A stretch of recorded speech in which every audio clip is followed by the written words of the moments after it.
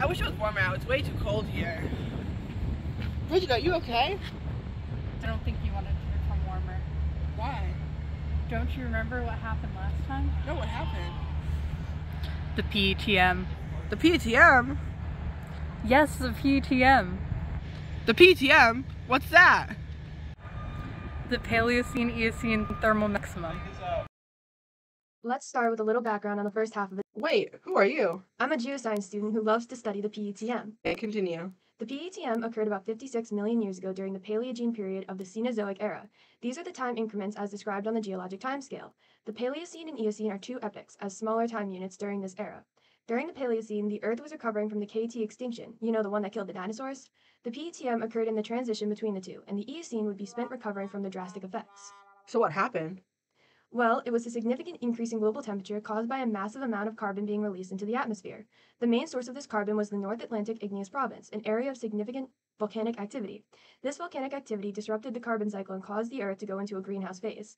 The global temperature increased by about 6 degrees Celsius. The increase in temperature caused hypoxia and acidity, as well as changing the ideal environment for many deep-water marine animals. It also had strange effects on the lives of the flora and fauna on land. As we've seen in today's changing climate, animals and plants learn to adapt when temperatures rise, and by tracking those changes through the fossil record, we can learn just what the world was like back then. Professor Reichheld's lab is a leaf from a metasequoia tree dated to about 50 million years ago. This leaf was found in what is now Arctic Canada, but when it was growing, the conditions were closer to that of a cool temperate forest. This is a modern metasequoia tree growing and thriving here in Connecticut.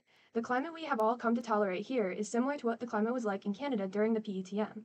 The temperature rose so much that the cousins of these beautiful trees were able to grow and take over a large part of northern Canada, which is now home to cold, icy conditions. The animals living in these areas were affected too by the large temperature increase. Researchers at the University of Nebraska-Lincoln have found a link between body size and climate. Using fossils of ancestral horses and other small mammals, they found that body size decreased between 14 to 30% as temperatures rose. Scientists think that this change may have been caused by a number of factors like drought or change in diet or an adaptation to allow for more heat dispersion by increasing their surface-to-volume ratio. Were any other animals affected by the PETM? Yes, deep-sea organisms. Like fish? More like plankton. Due to the mass release of carbon from the North Atlantic large igneous province, the oceans became incredibly acidic, which killed off much of the deep marine microorganisms. This can be tracked via changes in chemical compositions of shells and other carbonate remnants. Ah, that makes sense. So what was the North Atlantic large igneous province, and how did it drive such significant warming of Earth's climate? Call dibs on talking about this. First, let's talk about what a large igneous province is and the connection between Earth's climate and magmatic systems. Now, this is my area of expertise. Earth's surface may have been hot during the PETM, but let's first go to someplace much hotter, a large igneous province. These systems are often situated at divergent plate boundaries, or areas where a mantle plume is rising beneath the surface. At these sites, massive accumulations of igneous rocks form in the crust and then erupt to the surface. As rifting of Pangaea initiated, the crust above the Iceland hotspot was stretched, leading to the formation of the North Atlantic igneous province. It was massive, extending over 1.3 million kilometers squared in area and generating a staggering 6.6 million kilometers cubed volume of igneous rocks. Well, lava's hot, but I can't quite grasp how this warmed climate so much on a global scale.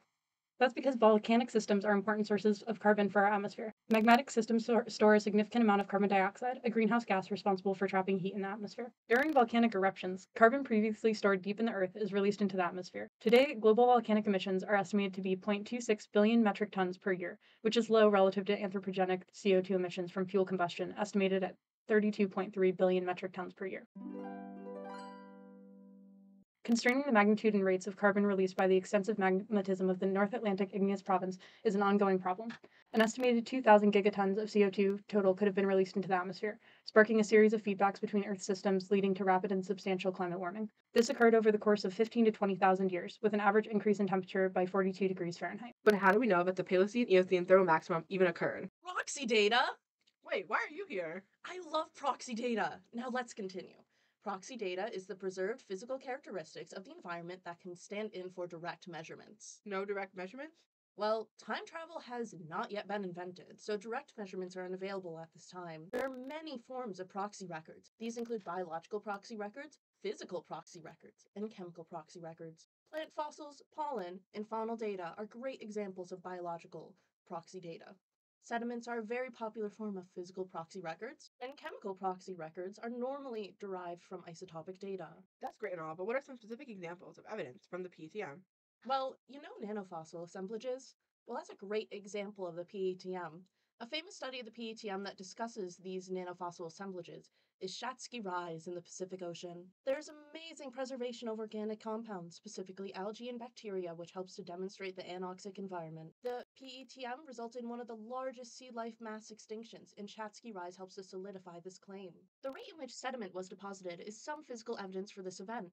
The warmer temperatures resulted in both higher seasonality and episodicity. This resulted in changes of runoff in many sediment cores. There was more terrestrial runoff in nearshore marine sediments, reflecting a more arid environment because of increased temperature. The most commonly discussed evidence for the PETM is chemical proxies, specifically carbon isotopes. Often this is gathered from deep-sea drilling cores and organisms within it, like planktic foraminifera. The large shift towards negative delta 13C values are a result of an increase of CO2 in the atmosphere. The more negative the values are, the warmer the environment is.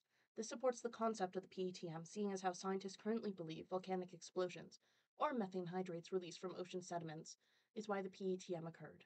I get it. I can even connect the PTM to modern day. The drastic effects of the PTM are often compared to the rapid climate changes occurring today. It provides insight into the long-term effects of a greenhouse climate. Many oceanic and continental environments were changed due to the PTM, and the effects are well recorded across all environments.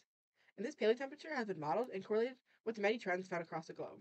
The potential correlation between the PTM and the current climate change trends grows stronger as the Earth today grows warmer. As we record organisms facing extinction circumstances, it can be compared to their relatives 56 million years ago that suffered the same fate. It took hundreds of thousands of years to recover from the rapid increase of temperature over a few thousand years.